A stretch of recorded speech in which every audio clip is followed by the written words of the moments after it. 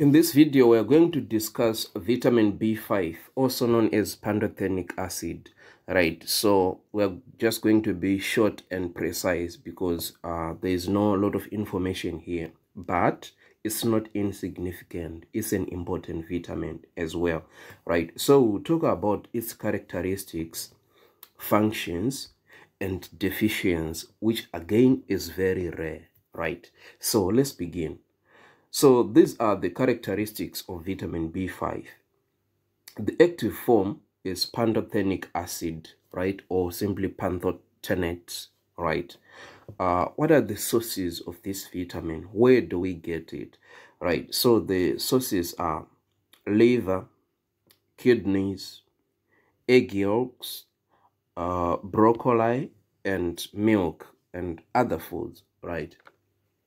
What about transport, right? So this vitamin is transported whilst being bound to proteins like albumins, for example, right?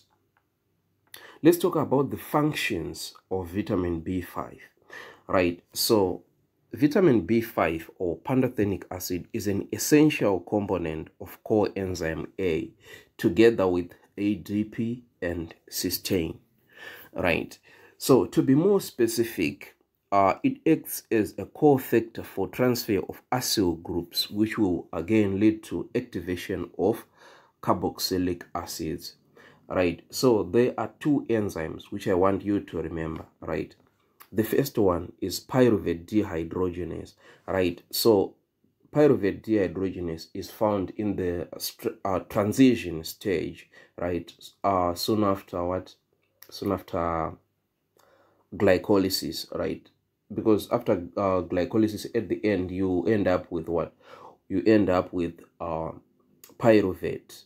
Then if there is oxygen, right, if it is like aerobic state, that's where this enzyme will act in the mitochondria, converting pyruvate to acetyl-CoA, right? So that's where you find this enzyme, right? Another enzyme which is quite similar to pyruvate dehydrogenase complex is alpha-ketoglutarate dehydrogenase. So this one, you find it in the Krebs cycle, right?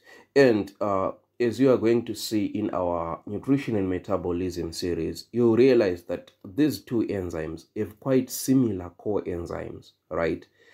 So we call them lovely coenzyme for the nerds. I will give you the mnemonic some time later, right? Coenzyme A is also a cofactor for fatty acid synthesis, cholesterol synthesis, and acetylcholine synthesis, right? We'll also talk about these metabolic processes later, right? Okay, so remember these two enzymes, pyruvate dehydrogenase complex and alpha-ketoglutarate dehydrogenase. Okay, let's talk about the deficiency of this vitamin, right?